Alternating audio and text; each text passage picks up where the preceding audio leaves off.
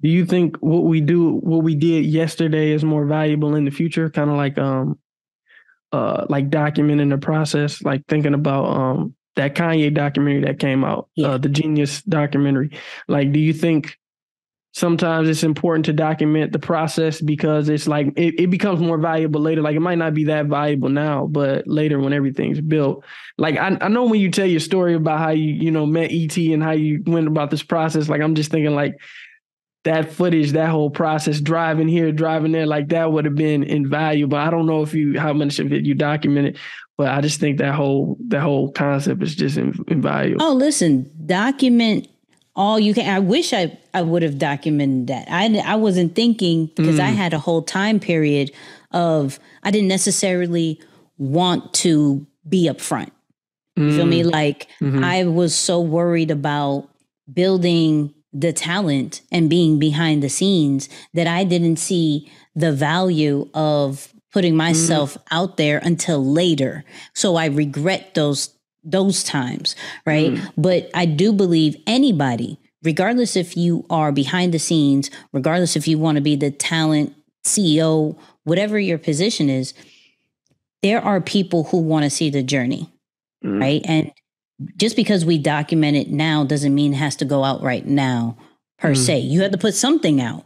But if you have a thought of, this can build over time, or I don't necessarily see the point of it right now, that's fine.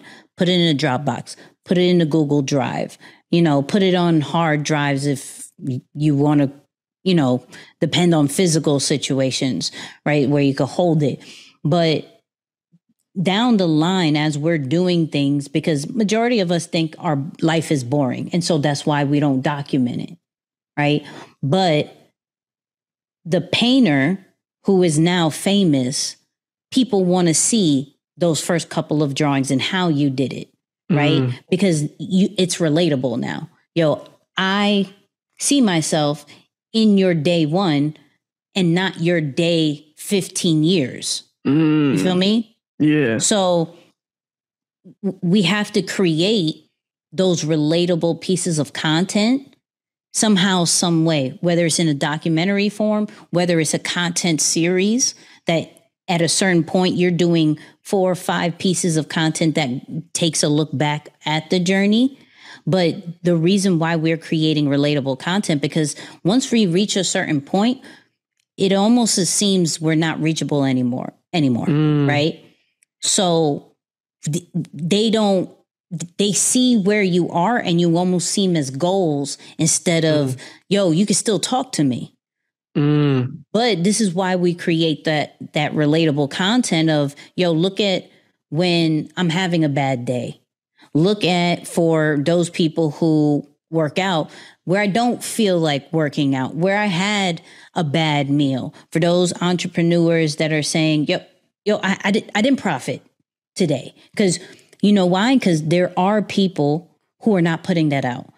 mm, The social media world that we live in now is more of a highlight reel. And so we appreciate the the ups and the downs. We appreciate the stagnant situations. We appreciate you just being you.